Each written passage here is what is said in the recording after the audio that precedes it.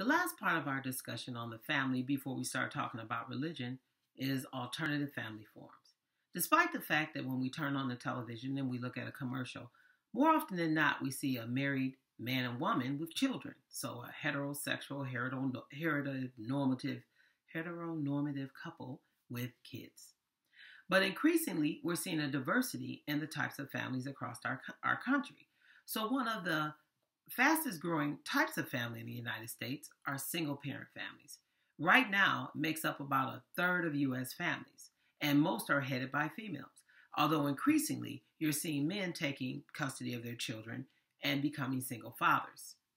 And then there's cohabitation, when a couple lives together without marrying. This has increased over the years. Today, about 65% of couples live together before being married. And that's only compared to 10% of couples 50 years ago. So increasingly, we're seeing couples choosing to live together before marrying or not marrying at all. And then there's same-sex marriage.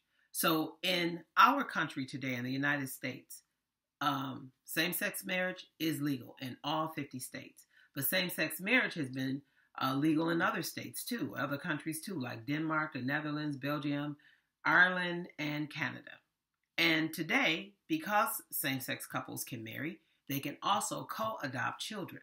Whereas in the past, if a gay couple lived as a family unit and they wanted to adopt children before we allowed the legalization of gay marriage, only one of the partners could adopt the children legally. So if they broke up, the spouse without legal custody would have no rights or visitation to the child. So now that gay couples can marry, they can also co-adopt. Singlehood.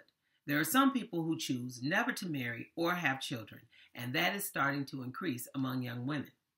And then finally, new reproductive technology has allowed couples who are struggling with fertility to have children outside of a intimate sexual encounter.